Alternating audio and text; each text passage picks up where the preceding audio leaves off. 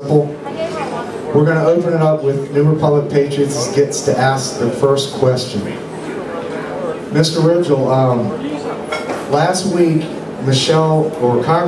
Congresswoman Michelle Bachmann put together the Tea Party Caucus up in Washington.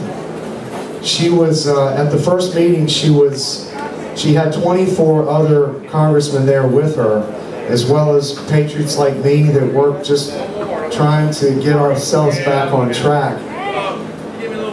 Would you, if you're elected, would you be willing to be a member of the Tea Party Caucus?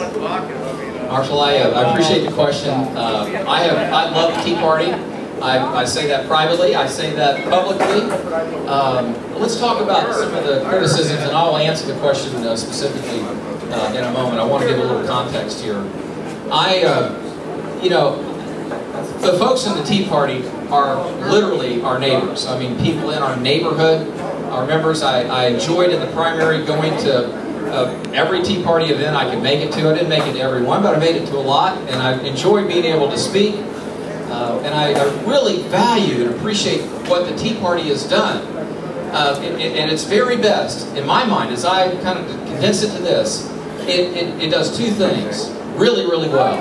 One, it's calling us to fiscal responsibility. That matches up perfectly why I got in this race in the first place. The second is that it's calling us to this document, our United States Constitution, to make sure that we follow that and that we're walking with that and allow it to guide our decisions. Now, this is truly, Marshall, the first I've heard of the Tea Party Caucus. I just didn't know about it.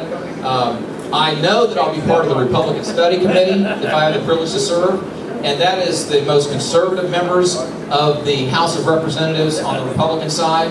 Very conservative group. I can tell you this, that if I can look at that platform, Marshall, and just see, I think a representative, a person who's going to run, needs to make thought. What I'm telling people is, look, we need to read the bill. We need to read the bill and understand what we're agreeing to. So all I would say, Marshall, is I would want the opportunity.